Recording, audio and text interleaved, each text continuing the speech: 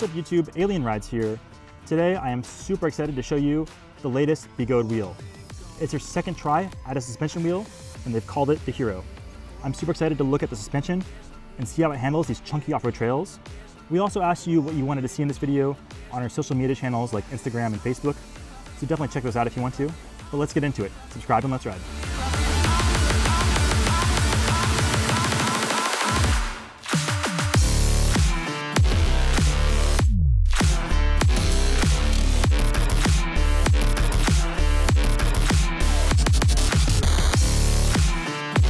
The suspension is the star of the show, of course, and the Hero is the successor of Begode's first suspension wheel, the EX.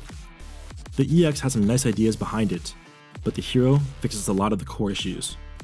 One of the most annoying problems with the EX was that you couldn't upgrade the suspension, which is something that many riders wanted to do to improve the ride quality. The Begode Hero is a great successor to their first suspension model, with many fixes and new ideas. The stock suspension is nice and soaks up pretty much any bump in the road, but it is a bit bouncy. Off-roading purists might not enjoy it quite as much, as it will take some skill away from some tricky trails. But I do believe that the suspension setup is going to let the most seasoned riders tear up the chunkiest of trails.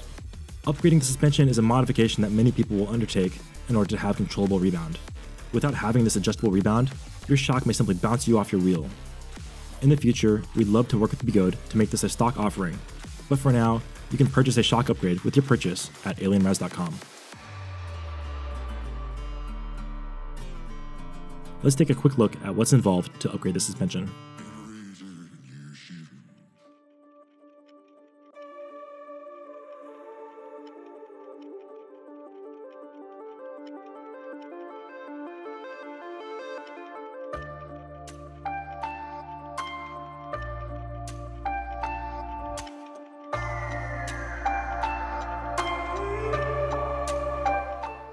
So we've actually made some upgrades to the Hero. First thing is, we got a new tire. This is the old tire, and you can see here that it's just kind of 3 sets of nubs all the way across, which results in these channels. And you can really feel those channels on the road. So it'll kind of flop over at the edge there. So this tire is nice, but not as good as this tire, which is the new Duro tire. So it goes from 2.3 to 3.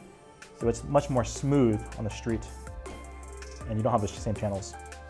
We have also upgraded the suspension. So we have a new D&M single chamber 190mm suspension. It is a pain in the butt to change, but we are able to do it. We're able to upgrade you if you purchase the wheel through us.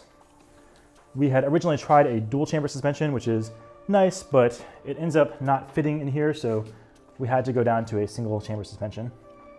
But overall, that improved rebound is just so much nicer. It doesn't want to buck you off the wheel, and I'm just loving this new suspension.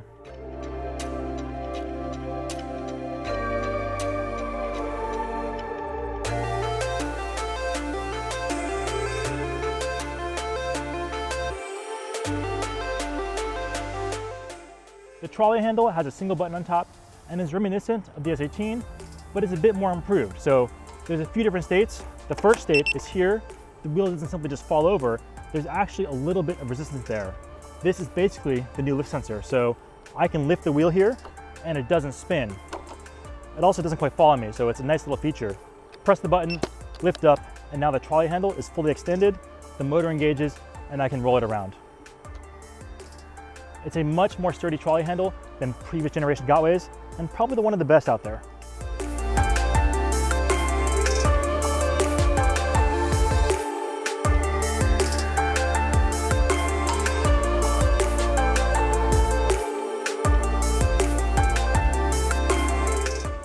The pads are actually quite nice. They have built-in power pads here, and they actually sit pretty low, and they look great. They actually conform to the wheel shape. We actually added this extra little foam block here, so we can turn these into jump pads as well, so your feet can kind of lock into here. You can definitely drop the pads down even lower, but some extra foam is never a bad idea.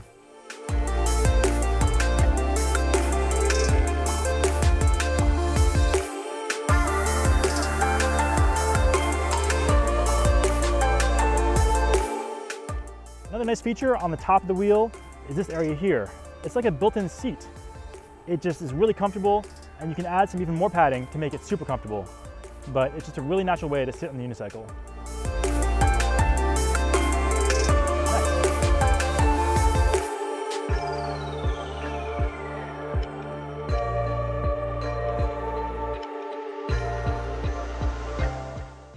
I really like the new lights on the Hero. So you've got this really cool outer ring here, which is a daytime running light, and there's a few different modes.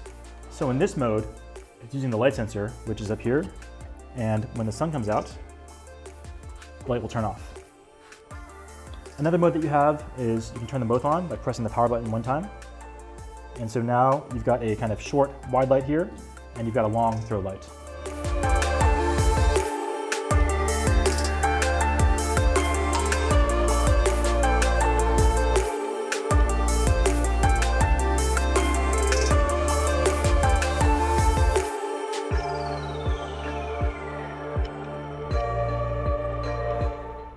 So as you can see, it's a really nice and bright sunny day, and I can still very easily read the screen, which is a huge improvement over other wheels. On the screen, you've got everything you need to see while riding. You've got your battery, your speed, the riding mode, temperature, and mileage. It's quite a nice implementation, and I really love the screen.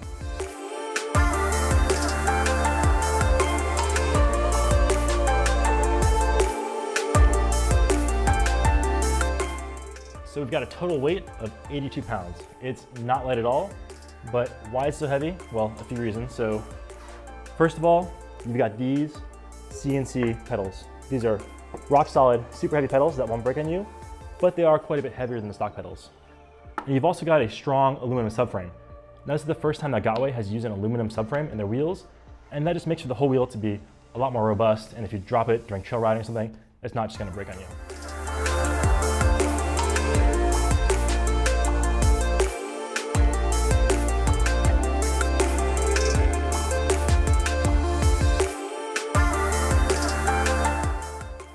So what better way to test the waterproofness of the Hero by riding it through this crazy urban lake.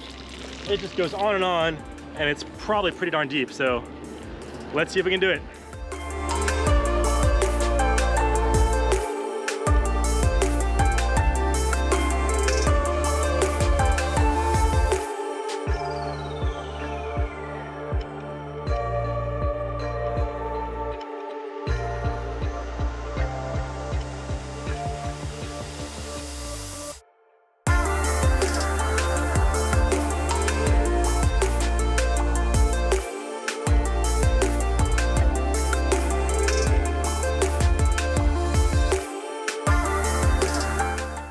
All right guys, that's all we got for this episode on the Begode Hero.